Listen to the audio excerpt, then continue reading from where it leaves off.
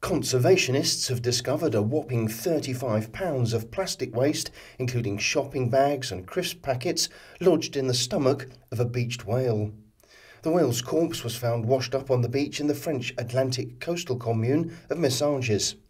Volunteers from Itsus Arima, a non-profit environmental conservation organisation based in the nearby city of Bayonne, performed an autopsy on the 5-metre marine animal. The whale was found to have died after ingesting 16 kilograms, which is 35 pounds, of plastic waste.